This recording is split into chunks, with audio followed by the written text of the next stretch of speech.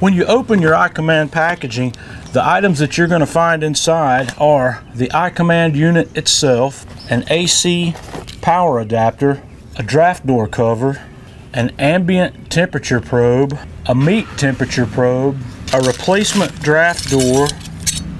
a pit probe holder, and a printed instruction guide. The first step in installing the iKamand on your grill is to replace the existing draft door with the replacement draft door. In order to do that, we need to remove these two screws, and to do that you'll need a Phillips head screwdriver, and on the inside of the grill behind the firebox there are a couple of 8mm nuts that need to be removed also. With those nuts removed, the old draft door will slide out and the new draft door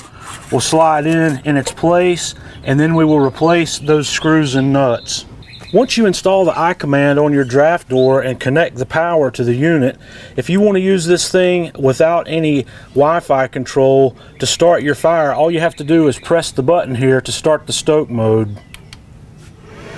You can hear the fan come on, and once that starts, the fan will run at full speed for 10 minutes to get your fire started, or until you press the button again. In our next video, I'm going to show you the setup process and how to get your grill going with the iKamand.